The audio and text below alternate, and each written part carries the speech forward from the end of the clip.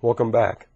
Now, we've already talked about the idea that there are processes in the cell that release energy, processes in the cell that consume energy, use energy. And it would be really nice if we could have energy-producing processes, exergonic processes, occurring right next to some endergonic process. So the energy released from one could be used by the other. Unfortunately, that's not the way in which the cell's designed, and many of these reactions occur in very different locations within the cell. So what do we need? We need an energy shuttle molecule, something that can carry energy from one location to another. So let's consider now the molecule called ATP, adenosine triphosphate. And you can think of it as an energy delivery truck or an energy shuttle molecule. In chemical reactions like cellular respiration that we're going to talk about in quite a bit of detail later, we're going to talk about it as having a key function of releasing energy, producing energy that can be used to make ATPs. Those ATPs are then going to be used, they're the primary short-term energy molecule for powering virtually all of the activities in the cell. We'll mention a few other energy molecules that contribute to short-term energy storage, GTP for example, but ATP will be our primary molecule that's involved in shuttling the energy between different regions. We could call ATP a molecule that couples, links together chemical reactions. Well, this ATP molecule is a modified nucleotide. Remember, nucleotides have a sugar, a nitrogenous base, and then a single phosphate group. ATP, on the other hand, has 3 phosphate groups attached. The T, triphosphate, implies that nature of the molecule. Now, the interesting thing is that when you break off that final phosphate group through hydrolysis, there's a release of energy. Energy that can be used to do some kind of work, to cause some kind of change in the cell. Think of that last phosphate as being like, I usually tell people to think of it like a jack-in-the-box. If you're familiar with a jack-in-the-box, you have a head, a body that you have to push down on a spring and compress it. And then you put the lid over it with a very, very, light latch attached to it. By a light one, I mean that it's ready to spring open at a very little provocation. The same thing is true for this phosphate group. Think about if I have 2 phosphate groups and I'm trying to force them together, make them connect to each other. Well, as you might imagine, those 2 groups with all those electron hog oxygens, negative charges, they really don't want to be pushed together. So I have to use a lot of energy to attach a phosphate group to an ADP. A lot of energy used to create that bond. But that bond has a hair trigger. It's ready to break at a moment's notice and that phosphate group be released. So that's what you want to think about when you're thinking about this ATP molecule as storing energy. We start with an ADP, add a phosphate group using a lot of energy, and then when that phosphate group is released later, it provides energy to whatever the phosphate group is released to. Well, when we talk about these chemical reactions in the cell and how ATP fits in, we're going to be talking about ATP being a shuttle between exergonic and endergonic reactions. They're linked to each other, and the key linkage that occurs is through ATP. Now, if a cell is going to be efficient, it has to try to be very good at taking much of the energy that's released from exergonic reactions and try to convert that into energy stored in ATP. ATP then can release that to power endergonic reactions. Here's the catch. As you know from what we talked about in terms of the laws of thermodynamics, that with every energy conversion, there's some loss of energy, some wasted energy in the form of heat.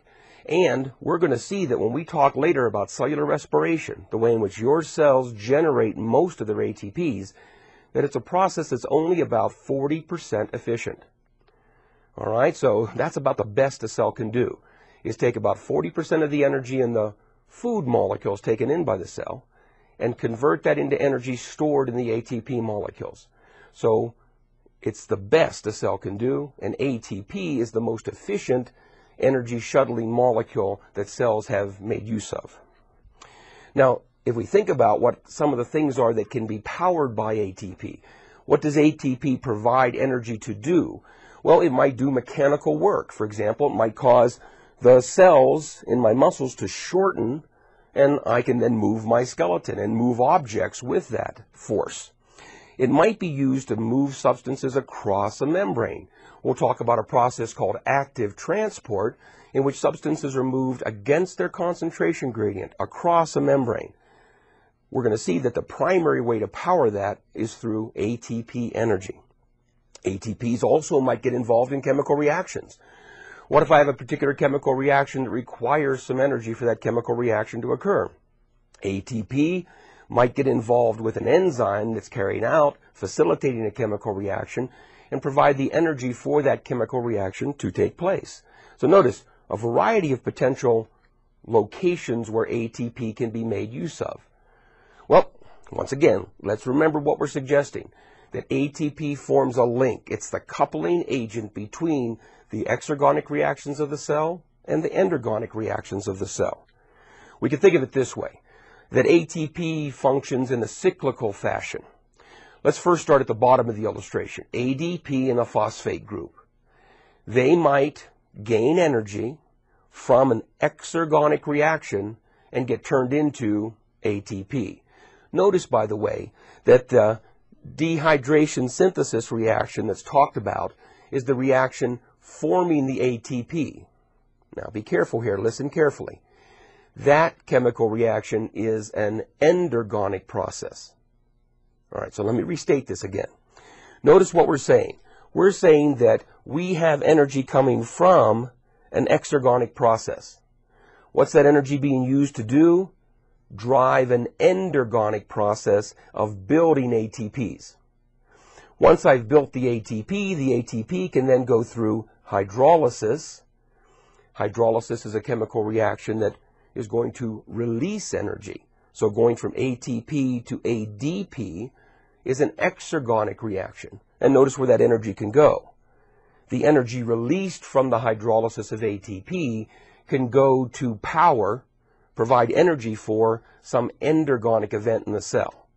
So make sure you realize that in this illustration, there's really 4 chemical reactions being talked about, right?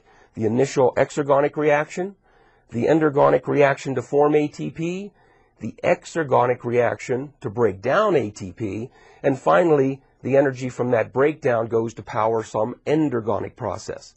So see how ATP functions as a linking mechanism between the exergonic and endergonic processes. We could consider it another way. We could look at it this way. What if I have a protein and it interacts with ATP? Notice what's happening in this interaction. ATP is becoming ADP, and its phosphate group has been attached to the protein.